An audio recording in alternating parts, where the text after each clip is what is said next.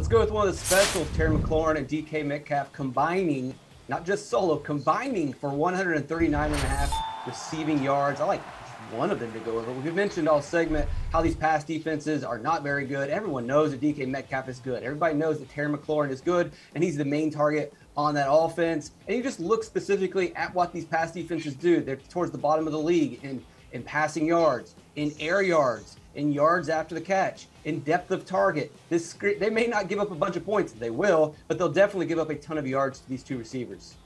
Kenny, what do we think?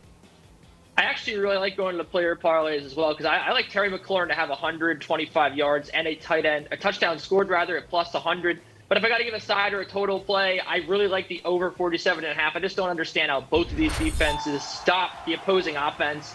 We talked about the struggles of the Seattle secondary, Washington without Montez Sweat now, as well as Chase Young. I think that both of these offenses have a big night. We see a shootout here on Monday Night Football.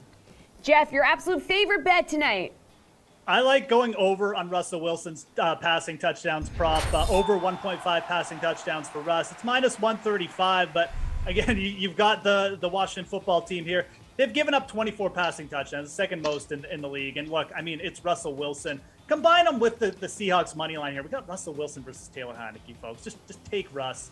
I like a big bounce back game for him.